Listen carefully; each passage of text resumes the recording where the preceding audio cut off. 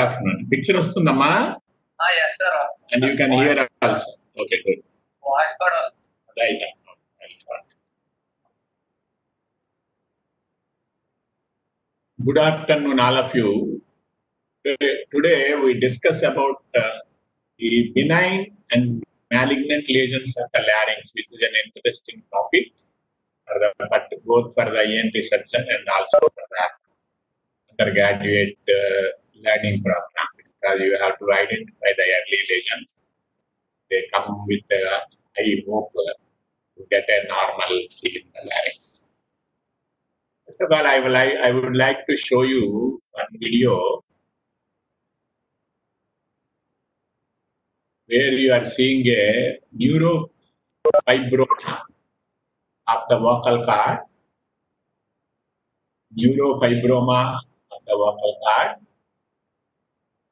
and this neurofibroma, hope you are seeing, this neurofibroma is moving up and down, and it has a pedunculated and also a fixed mass.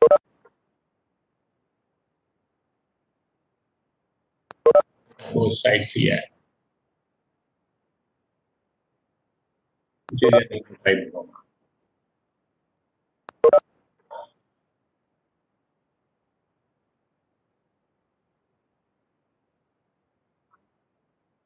Right. There is another video where what I would like to show you. Here we did a total laryngectomy in our hospital, and this person now is using the esophageal speech. It is an audible speech where you can understand what he wants to speak about. The patient developed a esophageal speech in this patient.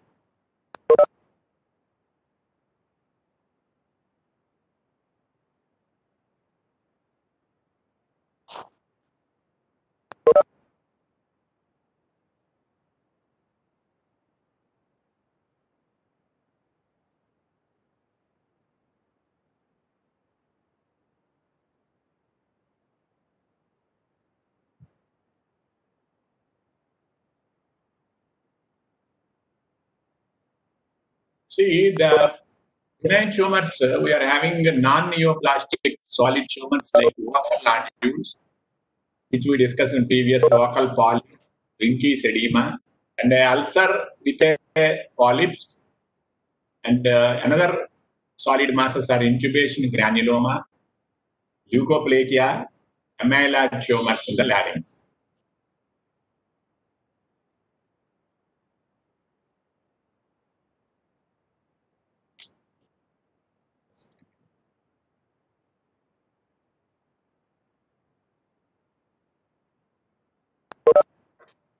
The next one are chondroma, arises from the cartilages, hemangioma, granular cell tumor, the thing which I have shown you the video in the neurofibroma, rhabdomyoma because it is have a muscle there, lipoma only, fibroma or lymphangioma. Coming to the malignant tumors, there are different varieties. The most common one is the squamous cell carcinoma and adenocarcinoma. Carcinoma is another type variety pathology. Small cell carcinoma, and because there is a cartilage, chondrosarcoma can also occur here. You all know a split epiglottis, fastly we go, vocal nodules, this is also a benign mass lesion, vocal polyp, Rinke's edema, which we have discussed. Here you are seeing a vocal cyst where you are finding a fluid. You can see detailedly with the video endoscopes, the fluid inside the cyst here. See, coming to the intracaudal cyst, there are two types, mucus retention cysts. They arise from the depth of the mucous gland, which is plugged, and the glandular secretions are increased, form into a cyst there. These cysts are lined by cuboidal or low columnar epithelium. There is other type of thing which arises due to congenital origin. It is called epidermal inclusion cyst. It will have a keratin inside and a nest of epithelial cells. They arise from congenitally, where there is a remnants are left subepithelially in the congenital level. Healing of the mucosa is injured by the voice abuse, and this long-standing mucus retention cysts may rupture spontaneously and they open into cyst, another cyst, or sometimes a glottic sulcus even. We are seeing different types of the vocal cord cyst. See, there is a cyst inside, and there is another small cyst which you have to carefully examine and identify, diagnose this type of cyst. These all things are improved after the advent of the stroboscopy. The treatment is done by voice therapy. Surgery is indicated when there is a big cyst. The complete sharp dissection of the cyst is done. Mucus retention cysts are removed by either instruments or laser. Epidermal cyst, which we have discussed, they are removed by the lateral microflap dissection technique, where you take a mini flap, giving a medial incision and reflecting that flap, and replace latter, and you can put the fibrin groove for their attachment. You can use what the technique is called laser welding microspot technique. Here what they shoot with the laser, the cyst will rupture, then they will make it like a marsupialization, and the epithelium is covered continuous with the cyst wall.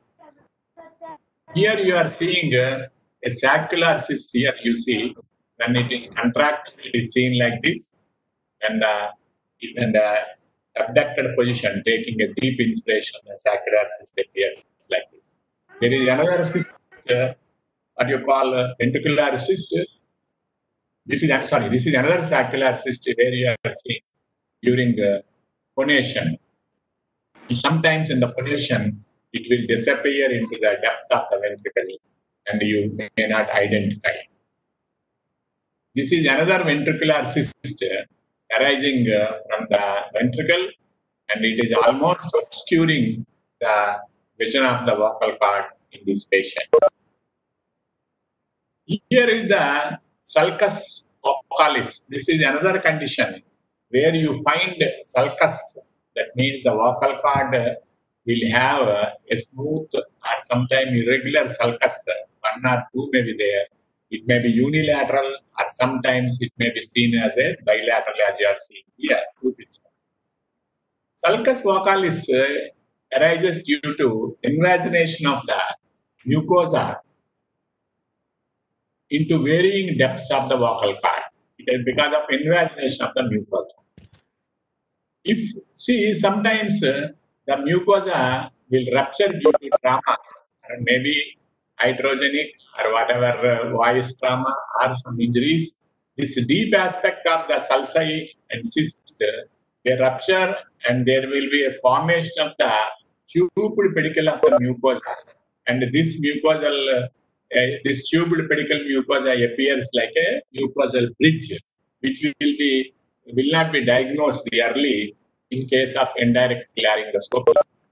There is another variety called sulcus verticule. This verticule, it is a unilateral or bilateral. This is adherence of the epithelium to the underlying ligament. There may not be total sulcus, partially some area only is attached to the ligament. This is mostly a congenital failure of the development of the rinky space. Totally, this causes sulcus verticule. See, you are seeing here a sulcus, only unilateral sulcus here, and here there is a edema of the vocal cord. By the same time, we are seeing here what you call sulcus vertigo. Sulcus vocalis, see the surgical technique, how we'll remove the part of the sulcus and we put both the edges together so that they will epithelialize. This is how you will see the mucosal bridge. You can able to see a mucosal bridge. This is all done by microlaryngeal technique with a high modification. This can be done here. Here you are seeing another case where there is a sulcus vertigo is present. Varying degrees of dysphonia is the clinical feature actually. Sometimes the voice is having a roughness and also breathing will be a little difficult. Sulcus vertigo, the voice is high-pitched, monotone and weak breathy voice will be there. It is a very high-pitched, monotonic and a weak breathy voice is present in these patients. The treatment, you have to dissect the pocket of the ligament, both the edges of the sulcus, you have to dissect it out and you approximate the other edges, they will epithelialize. This is done by microlaryngeal technique with the microlaryngeal instruments. Sulcus vertigo, it is nothing but a medialization position. That means you will take out the sulcus area and you have to medialize the vocal cord more onto the normal side.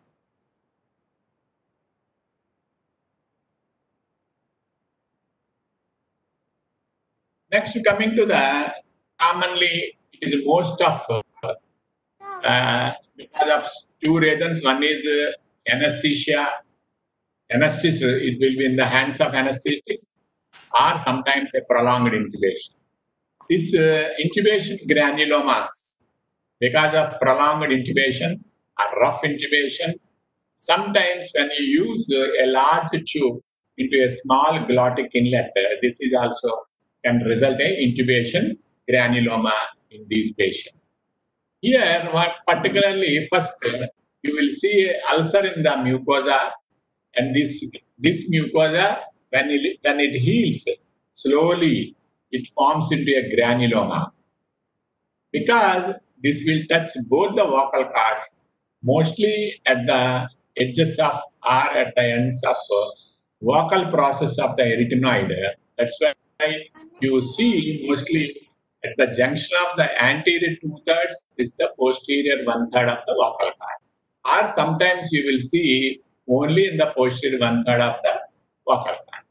These patients will have a symptoms like hoarseness will be there first, and there will be a history of anesthesia, general anesthesia was given, and the patient will have a dyspnea because the granuloma, when they increase in size, because they are bilateral, they can obstruct the airway and produce even the stridor also.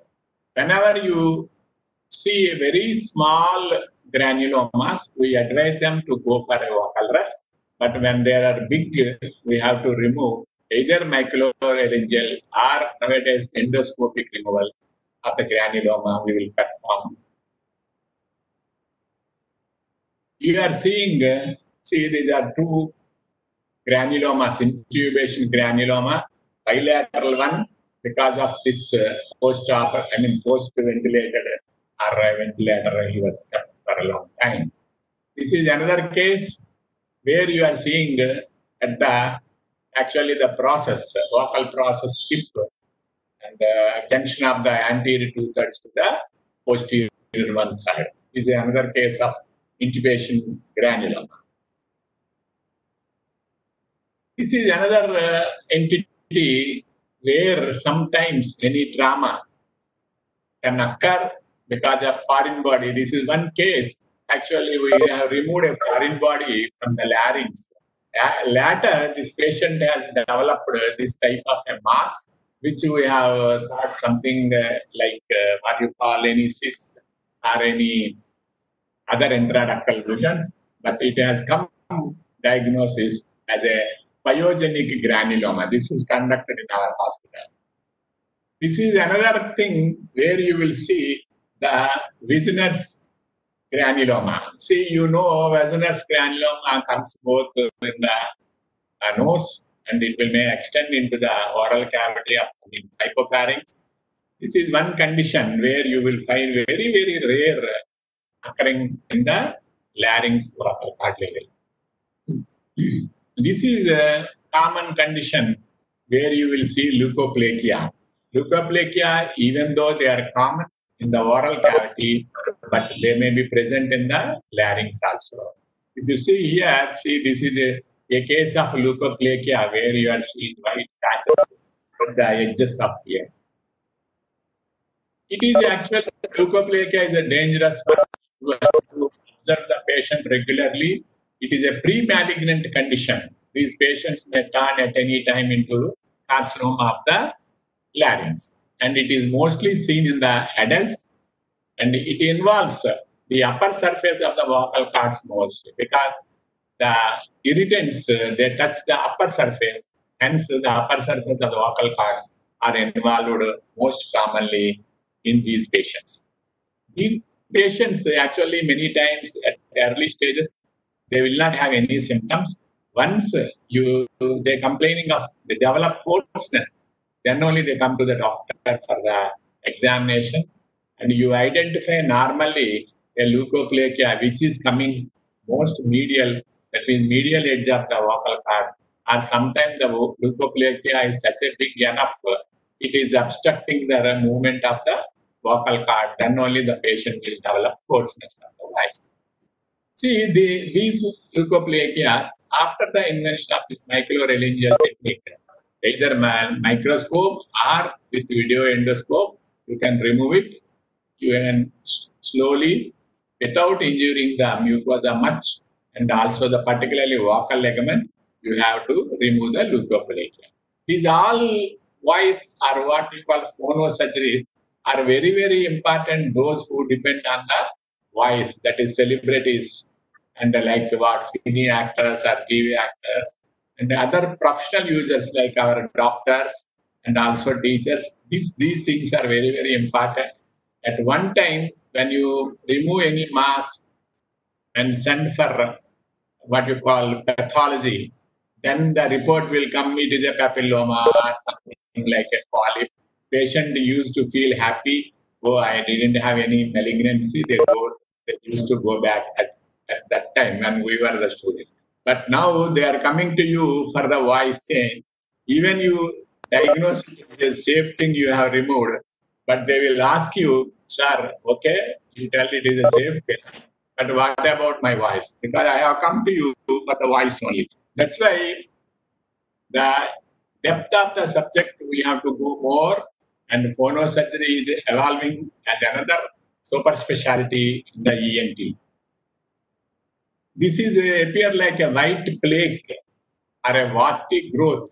Collection of the plaques appears like a warty growth on the cord, and these patients will have a particular symptom like hoarseness.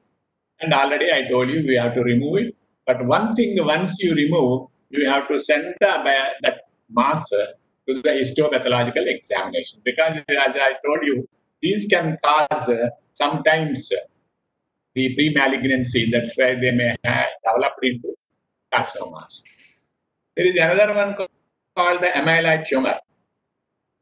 These amyloid tumors you will see mostly in the men between the 50 to 70 years of age. That is, it is a senior age, 50 to 70. And this also sometimes appear like a pedunculated masses, or sometimes a smooth plaque-like uniform swelling over the in the vicinity of the vocal cords. Diagnosis normally we put as a cyst or some fibromas or lipoma, neurolipoma. But normally diagnosis comes, you can diagnose this only by histology. After getting a histological report, oh, I have removed this amyloid tumor. It is not a simple cyst. Whatever the treatment is nothing but endoscopic, surgical, microlaryngeal excision. See, this is one case of amyloid tumor. See, we are seeing a light yellowish one. This tumor is there. And because of this tumor continues hitting on the opposite side, there is a small elevation. Sessile polyp is developing here. It's a case of amyloid tumor here. Next is you should know about the common thing which occurs in the children. That is multiple juvenile laryngeal papillomatosis. This is a very common question. Many times will come. It's most common benign lesion in children. What is the tumor common in children means that your answer is multiple juvenile laryngeal papillomata. How it comes? What is the etiology? It is mostly it is a viral. You know, human papilloma viruses, 6 and 11 others, is the etiological factors. 70 to 80% is seen below the 4 years of the age. They come below 4 years, 70 to 80%. Many times we have seen cases even above the 4 years age. Because in olden days, 4 years when they used to come, the people used to do the tracheostomy and send the patient, you come afterwards at the age of puberty, it will subside. But now, doing juvenile papilloma tracheostomy, it is offensive. In some countries, if you do tracheostomy for this condition, you will be sued for the legally. That's why what they will do, you have to remove and put the patient on ventilator. Once he is okay, you have to send it. Don't unnecessarily, you have to do the tracheostomy. Then these VARTI lesions, there are multiple. These the main cause is at the time of birth, if the mother is having in the over the genitalia any VARTI projections, warts, these can give this. This is the etiological factor. It involves both all the parts of the larynx and trachea, epiglottis, false vocal cord, true vocal cord, erythenoids. It may go into subglottis or even into the trachea. That's why nowadays to do tracheostomy in these papilloma is against the legal. They appear like a pedunculated sometimes, or sometimes they are very sessile, reddish, multiple pink masses. Sometimes they appear when you see it suddenly, they appear like a cauliflower grows. When they are small, they appear like a finger-like projections of these epithelial tumors with having a central fibrovascular core. They have a central fibrovascular core which will have a nutrition for that. Recurrence is very, very common. You see, you are seeing a multiple polyps. This is done in our hospital. These patients will come with a complaint of hoarseness, or sometimes they are diagnosed in the pediatrics like asthma because of the wheeze. Later, when they are becoming more, they come to us with a stridor. Stridor may be inspiratory at the early stages or biphasic in the late stages. It depends upon where the papillomas are there. And you have to take the X-ray of the neck, a lateral view. With flexible or rigid laryngoscopy, you can diagnose the condition. The excision, the microlaryngeal excision, at the same time, or sometimes you will take a biopsy first, then you can go for a excision. That is the decision of the surgeon seeing the patient. It is normally these papilloma they regress spontaneously at the puberty, but nowadays we don't ask the patient to go up to puberty because there are so many stages he has to go for school and learning and all the things are there. I mean, it's a social factor, and we won't wait for the puberty.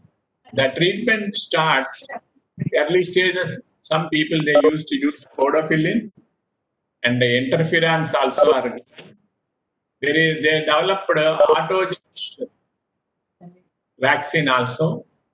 Some people, they try with antiviral drugs.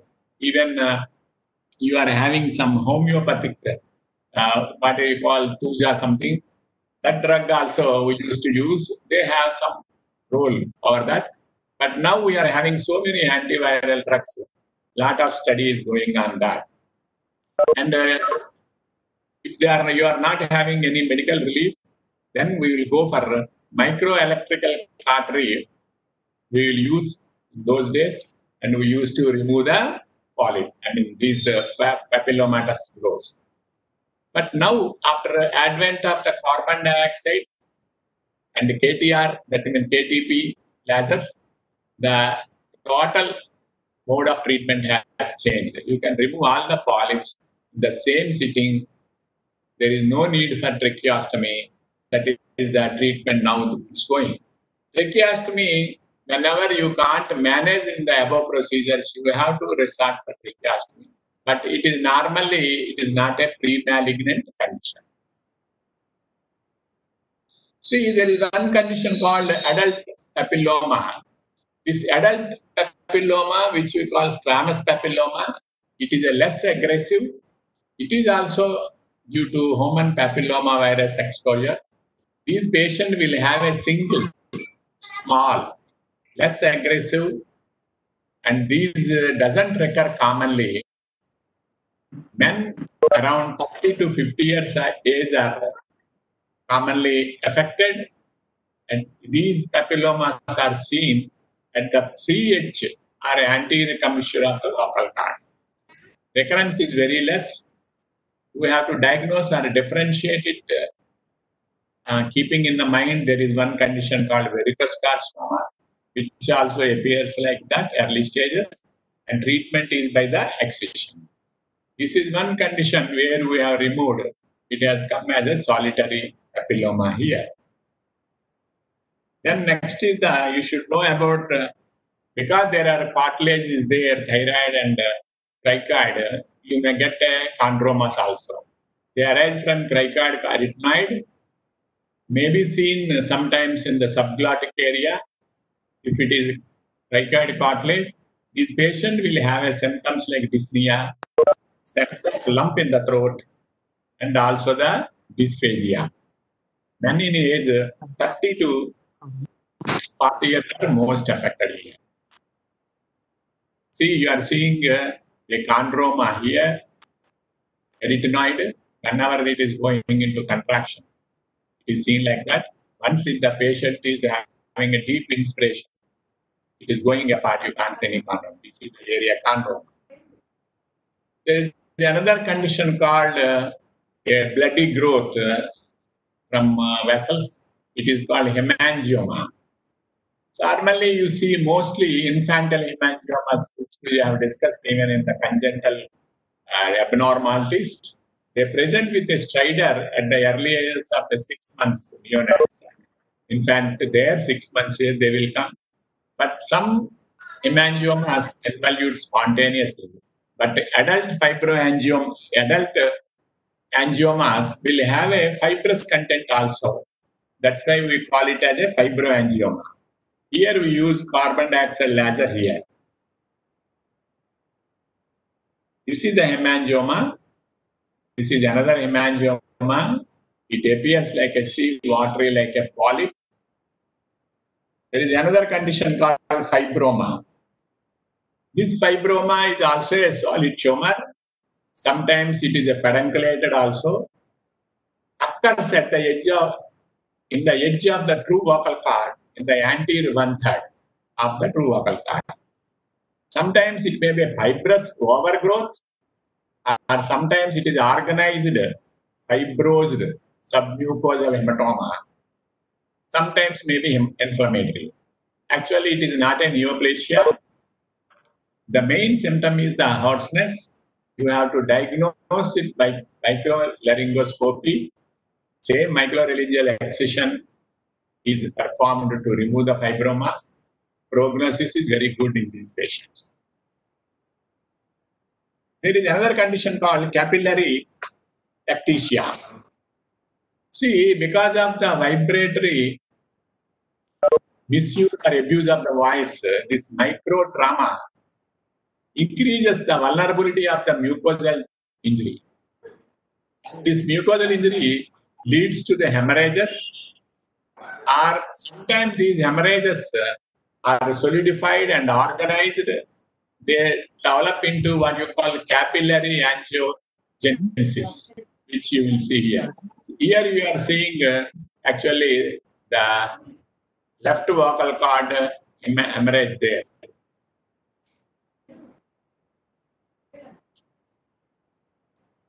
See, you are seeing one side, there is a hemorrhage here.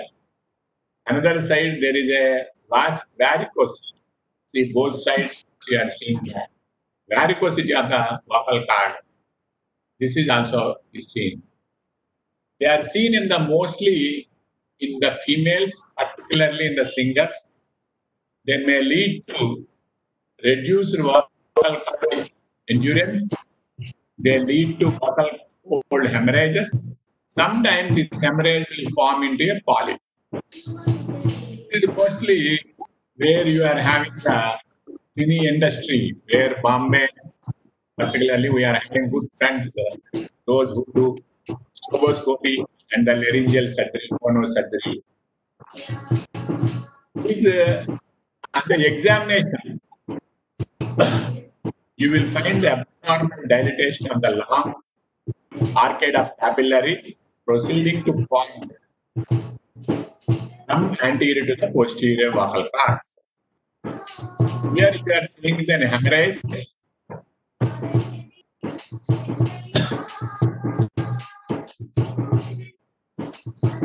Somebody is putting some, hello? Some voice is coming. See? Music, something song. Please stop it. Management the anticoagulant, here we are using it, they have to stop. There is what you call acid reflux. Treatment has to be done there. They have to change, the behavioral changes has to be, you call speech therapy, it has to be advised. Surgical treatment, we will do dilated capillaries is not coagulated. The management of capillaries leads to edema reduction here. Carbon dioxide laser produces scarring here. That's why many people they use ATP laser, which is best, but you call it, they are angiolytic and selectively ablate the vessels. This is a, see, there is a small hemorrhage. By speech therapy, it is totally cured. Unilateral swelling.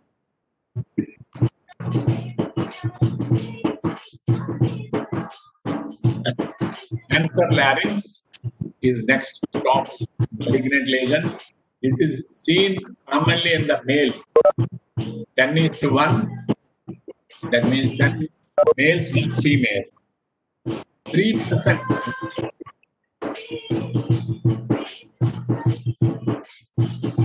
Is it Ajay Kumar where we are getting sound?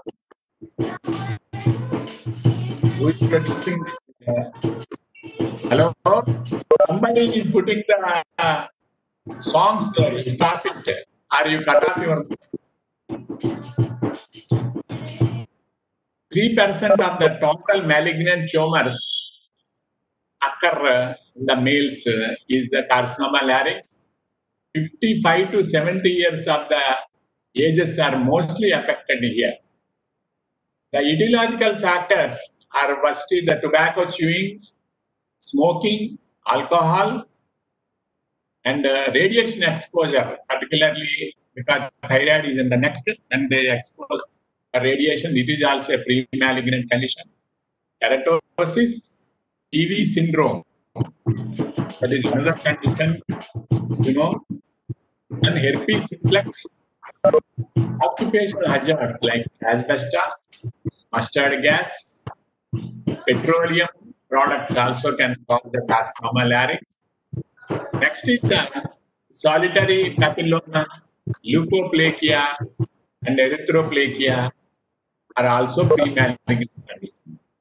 GERD is a one condition has to be also keep in mind nowadays. It is also a pre-malignant condition for the carcinoma larynx. This is one picture where you are seeing a proliferative cauliflower growth from the left vocal cord to the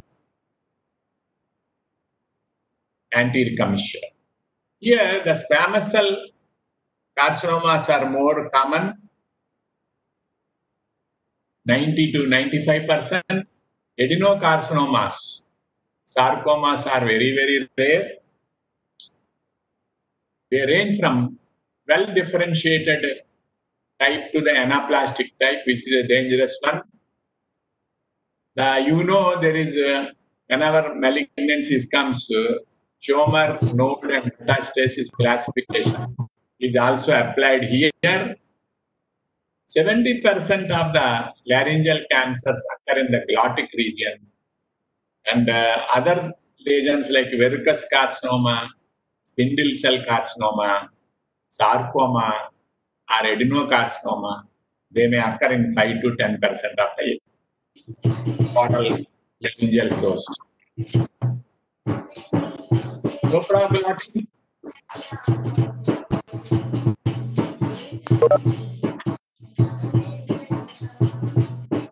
The division of the larynx, it is divided into supraglottis, glottis, and subglottis. This supraglottis includes epiglottis, aryepiglottic fold, arytenoids, and foxtrots. Glottis, the true vocal cord, where anterior commissure, posterior commissure, and the vocal cord. Subglottis, from below to the vocal cord up to over edge of the cricoid cartilage is called the subglottic area.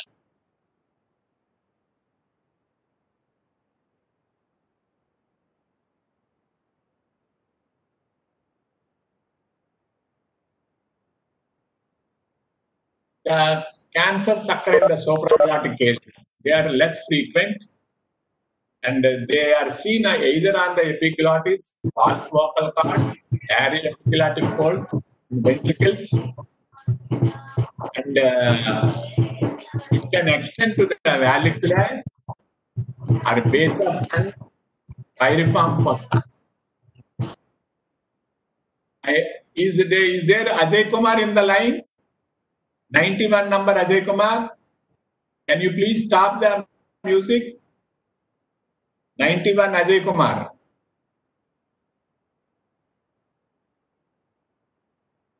You can extend this carcinomas may extend up to the vallicula, base of tongue, pyriform fossa. The lymphatic spread from the growth to the upper and middle jugular lymph nodes. The symptoms, mostly the supraglottic growths are silent. Sometimes they appear in the, again Ajay Kumar, please check you stop your phone and you will see node in the neck, and the hoarseness of the voice is a very late symptom in the supraglottic cancers, and painful difficulty in swallowing, weight loss is the symptoms occurs in the supraglottic cancers. Supraglottic, when it extends to the other areas, it's called laryngopharyngeal malignancies. They extend anterior to the vallicula, sometime into the pyriform fossa, sometime into the postcricoid regions, and also the posterior pharyngeal.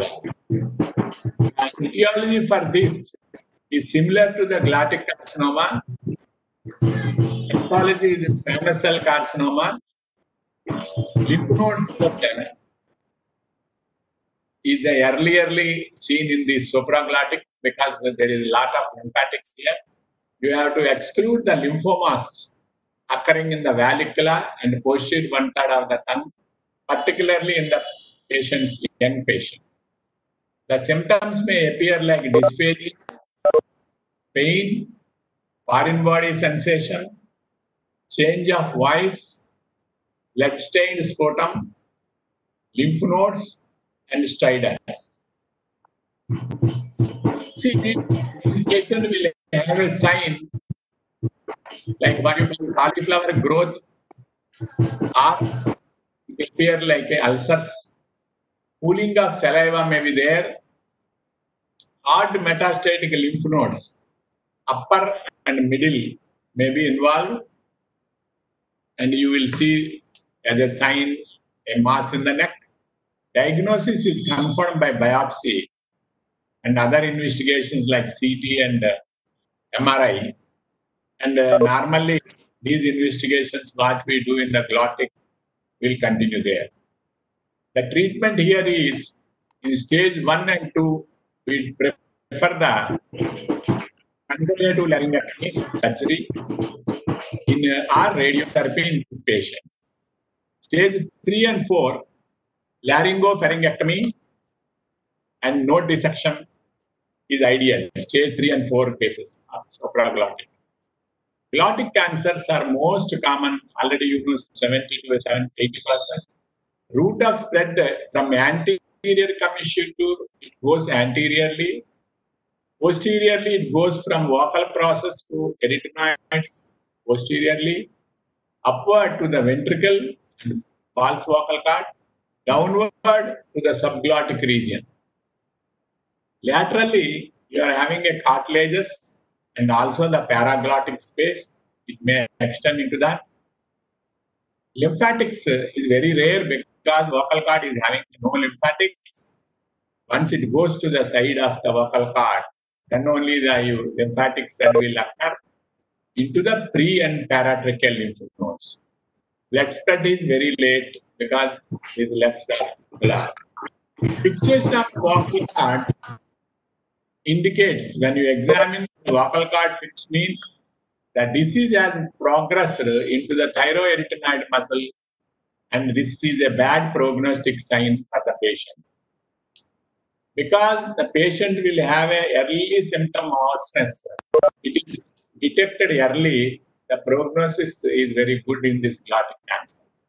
This is a growth where you are seeing in the left vocal cord. See, while phonation it is like this, and these patients come with a hoarseness of the voice.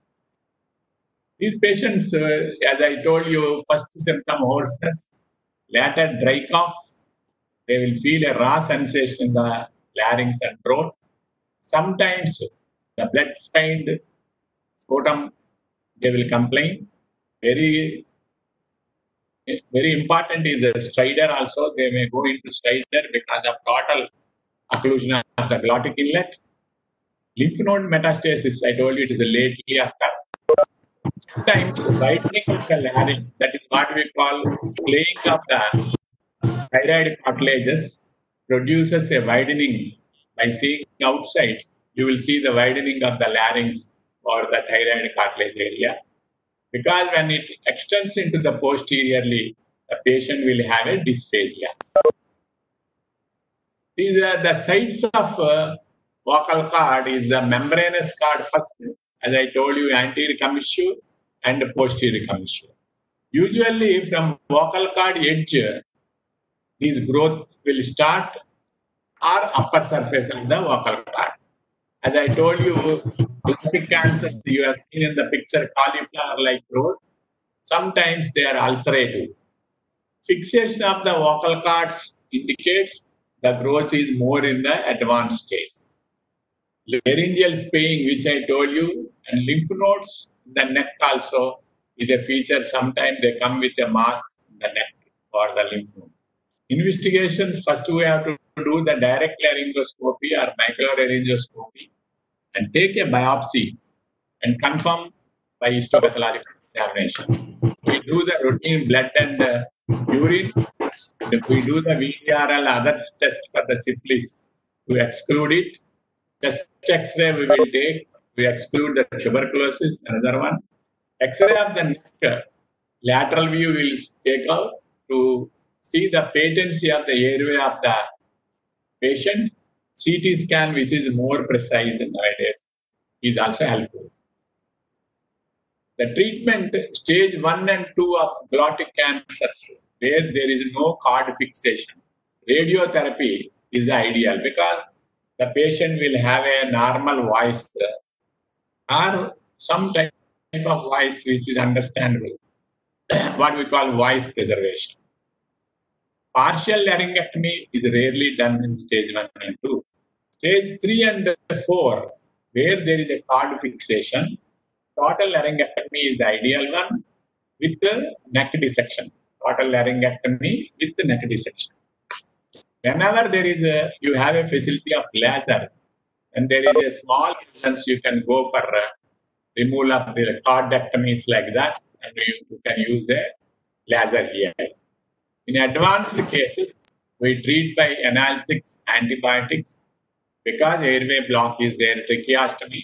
Then you will do the right tubes feeding. Later, we put the patient by chemotherapy or radiotherapy. Subglottic carcinoma is similar to the glottic one, following the difference. Low incidence subglottic carcinomas are patient will have very late symptoms. Many times it is missed by indirect laryngoscopy. The treatment includes surgery, that means total laryngectomy and node dissection followed by radiotherapy. Now the mode of treatment is changing: surgery, radiation, and also chemotherapy. This is what we call cocktail treatment for the carcinoma. The prognosis is bad in case of subglottic. Subglottic cancers are rare. The route of spread is around the anterior wall to opposite side, downward to the trachea, upward to the vocal cords. As I told you, hoarseness is very late symptom. By that time, the metastasis will develop in prelaryngeal, paratracheal, and also the lower jugular lymph nodes. They present mostly with stridor. Here we have to discuss just know about post-cricoid carcinoma, because sometimes post-cricoid carcinoma can extend anteriorly. Sometimes the laryngeal carcinoma go posteriorly. It appears like a post-cricoid carcinoma. Only post-cricoid carcinoma seen more in the females. As you all know, PV syndrome is the pre-malignant condition here, and prognosis is very poor in case of post-cricoid carcinoma. Early lymph node metastasis will occur in post-cricoid carcinoma. These are all diagnosed. Glottic cancers are different. Supraglottic or glottic or subglottic are diagnosed by history, indirect laryngoscopy, examine the neck, X-ray of the neck, particularly lateral view. The evolving of the CT scan is more precise to plan the surgery, the extension of the growth by doing also MRI too. Direct laryngoscopy, microlaryngoscopy, these procedures also improved a lot the diagnosis. At the end, we have to confirm with taking biopsy there. You all know the TNM classification. T indicate tumor and its extent. What are the sites? 1 subsite, 2 subsite, 3 subsite, like that. We will put the T1, T2, T3.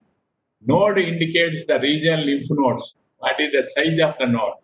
Less than the 3, we call it as a N1, N2 is that means 3 to 6 above 6 centimeters, not millimeters, centimeters, then it is M3, N1, N2, N3. And here we are seeing another one called metastasis M. M0 means there is no distant metastasis. If you put as a M, then it is indicate there is a distant metastasis. The involvement of the lymph node is not a metastasis because you are having N1 like that. Here you can describe that. Here, coming to the supraglottic, how you will make a staging. And it is limited to one subsite. That means it is only epiglottis or only aryepiglottic fold or only you are seeing over the retina, we call it as a T1. And that there is a normal vocal cord mobility is there. T2 indicates it is more than the invading than the one subside. It is going into the second subside. T3 limited to the larynx with vocal cord fixation or invades post-cricoid area or pre-epiglottic area. That we call it as a T3. T4, tumor extending through the thyroid cartilage, extend into the soft tissue of the neck, thyroid, and also esophagus. We call it as a T4 lesion. See, this is one type of a glottic carcinoma where you are seeing involving anterior commissure and also the more left vocal cord. Glottic is staged in the T1A, it is limited to one vocal cord. T1B involve both vocal cords. T2 means more than one subside. That means vocal cord, anterior commissure or posterior commissure. This T3 limited to the larynx with vocal cord fixation. T4 is the tumor extends through the thyroid cartilage, extends into the soft tissues of the neck, thyroid, and the esophagus. See, this is another case of the glottic cancer. Subglottic staging, T1 limited to the subglottis, T2 extend to the vocal cord, T3 means limited to the larynx with vocal cord fixation, T4 extends into the thyroid cartilage and other areas, T4 is subglottis. The treatment modes are radiotherapy, surgery, chemotherapy, or combined therapy.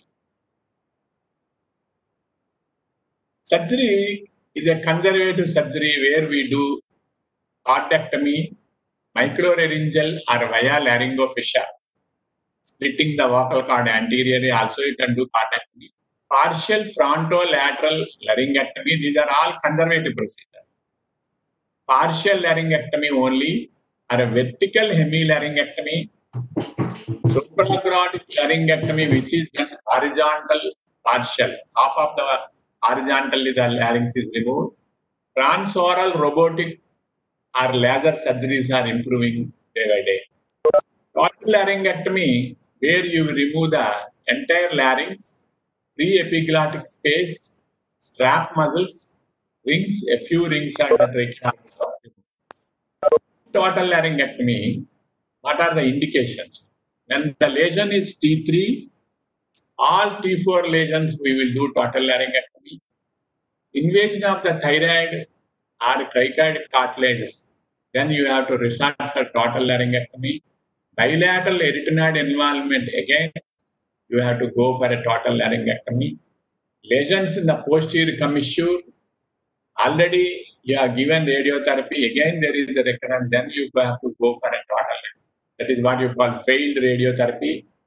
Whenever it is extending from glottic to the transglottic areas, we have to go for a total laryngectomy. Stage 1 and stage 2, when you do total laryngectomy, the prognosis is very good. Stage 3 and stage 4, prognosis is bad, because to convince the patient at stage 1 and stage 2 is very difficult. When you ask the patient, you will lose the voice, means probably the patient may not agree. But prognosis is very good. Those where we are done in the 2 stage, these people are surviving years, 20, 25 years, they are doing good. The case which I have shown is done more than 15 years. This is what we do in total laryngectomy. We will remove the larynx here, and the larynx is totally removed. Later, how you will do the vocal rehabilitation after laryngectomy. Normally, the patients may develop esophageal speech, which you have seen a small video where the patient is having a esophageal speech, and there is another instrument called electronic artificial larynx. This electronic artificial larynx is it's just like a cell phone. They can keep over the laryngeal area, and if they speak, the vibrations are modulated, and you can hear some communicable voice what the patient wants to say. There is another technique where you use this because once you perform the laryngectomy, the wall, posterior wall of the larynx and the anterior wall of the esophagus, they are together. Through this, you make a hole, what you call tracheoesophageal puncture. This tracheoesophageal puncture is made from the posterior wall of the trachea to the anterior wall of the esophagus. You have to make a small puncture, and through this puncture, you develop you keep a prosthetic material valves in that opening. This is called a neoglottis formation. The valve which first identified by Blom-Singer process. This process is a little costlier because you have to replace the process for every 6 months. And that is very difficult because it is more than 20 to 30,000. For patients, it's very difficult. But there is one Indian process has developed from the Manipal hospital that is very cheap. They give for 4 to 5,000. You can keep that process in the hole. That is what you call tracheoesophageal puncture hole. You can keep inside. And next is here the main problem is whenever you make a hole in the trachea, this will give a problem, leak of the content. When the patient swallows, the fluid will come in through the trachea into the lungs. Patient may develop aspiration pneumonia, or continuously they will have a irritation. They will give they get a cough. It is a dangerous, what you call tracheoesophageal fistula. Tracheoesophageal puncture is nothing but you are making a fistula in the posterior wall, and in that fistula you are keeping the processes here. This is one patient where we have seen now this fellow is having a permanent tracheostomy here. There is no larynx here. The total laryngectomy was done. See, this is what you call electrolarynx. Here, I told you just like a torchlight or small apparatus will be there, where you will keep this against your area of the vibration, and this esophageal vibrations, air contents in the oral cavity will vibrate through this, and some communicable voice where you can understand what the patient wants to communicate. This is a puncture, see, from the esophagus into the trachea. A puncture is made. And after making this puncture, you will introduce the processes. This is Blom-Singer process. And once you introduce this process, this will have a small artificial, what you call vocal cords like vibrators will be there. These vibrators, they will give some communicable voice where we can understand the speech of this patient. Nowadays, after invention of these video endoscopes and video laryngoscopes, the early detection of the carcinoma larynx or any benign lobe lesions have come, and most of the people are becoming educated. And this leads to early, they attend to the doctor, and the patient will have a early cure, and the carcinomas are becoming so less. And also because the smoking, particularly the smoking, is probably going a little down. The carcinoma is also coming down, probably. This is one surgeon famous in the Germany for the head and neck, for which he has done a lot of work over the larynx. Okay, thank you.